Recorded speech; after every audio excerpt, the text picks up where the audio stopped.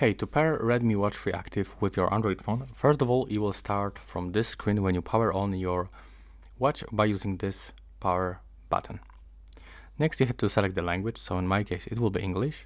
And from here, we have to basically scan this QR code to download the application, but we can also do this without scanning.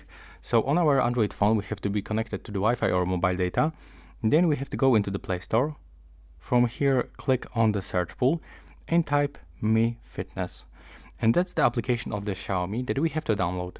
So click install, and now it will be downloading. It will take a few seconds.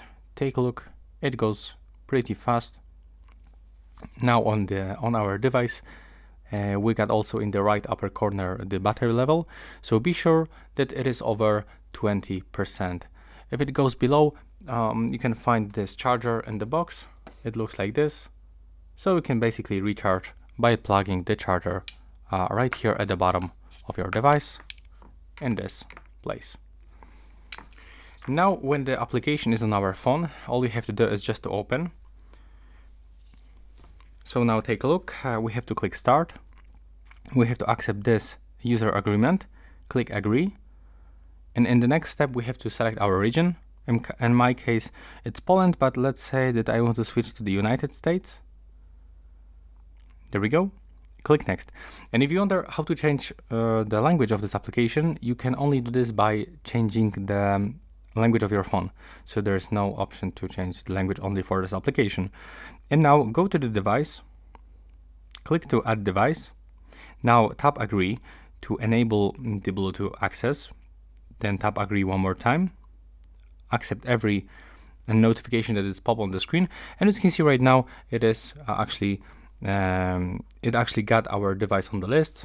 So the device is turned on and we turned on the Bluetooth. So click on the device and then tap to sign in. And here, as you can see, we have to sign in with our Xiaomi account.